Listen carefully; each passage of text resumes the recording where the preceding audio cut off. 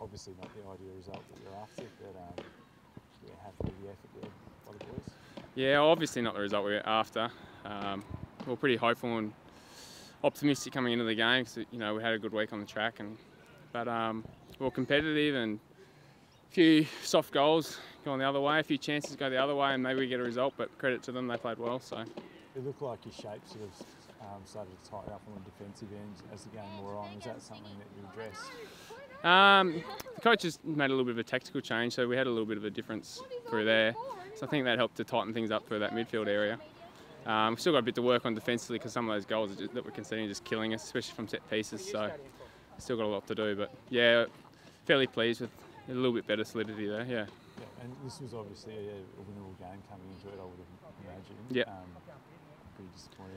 Yeah, I think that's the most disappointing thing. Like, we'd really sort of set our eyes on this one to try take some points. Like, no discredit to Rangers by any means, but when you look at that bottom half of the table, those are the ones that we really need to start taking some points off. So we got Kingborough next week, so yeah, well, hopefully we can get up there. Do you have the belief that you can beat Kingborough next week? Absolutely. They're 3 points ahead of you. You beat them. You almost jump in front of them. Can you beat them? 100%, yeah. We played them here, and obviously it was a draw. Easily could have won that one. Last season we beat them late on in the match down there. We've certainly got no fear of them, and we're again, we'll have to be at our best to beat a good side in Kingborough. But yeah, we absolutely believe we can do that. Well, mate, congratulations on the win. Obviously happy to come down and take points today.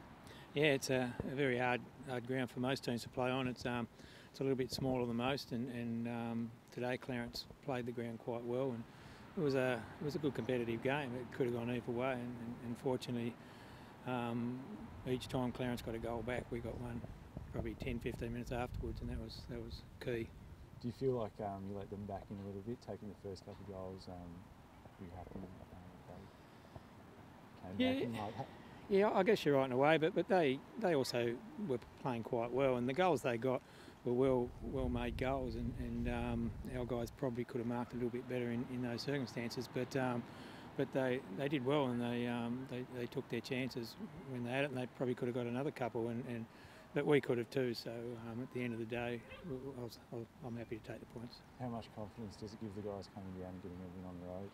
Today, a lot, because we had 2 or 3 players out. We had 2 red cards last week. We had Alex Fulton still not back yet with concussion, and obviously we lost our Argentine striker. But so it's hard for a club to recover from that when your depth is being really badly stretched. And so we had the club itself had a couple of really good days at Ulverston yesterday and now here today, and credit to them. And a hat-trick from Nick today, how important is he as part of the squad? He's very important. He's a great player, but I'd probably say 2. Was it 2? I think it was 2. Was his brother maybe? Yeah, Pat got one, and Harry got one. Yeah. Yeah. So, Okay. No, well taken goals, and Nick up until the last few weeks has struggled this year with injuries and stuff, and played every game, but you just tell.